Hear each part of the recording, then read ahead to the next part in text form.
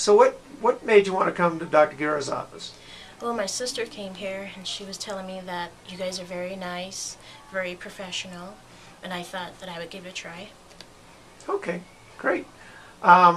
Specifically, what has the office provided you, and how have they really helped with the condition of your mouth? Okay, well, I had acute gum disease, and every time I brushed my teeth or I would eat, my gums would just bleed and it would be in pain, and sometimes when I slept at night, it would just hurt.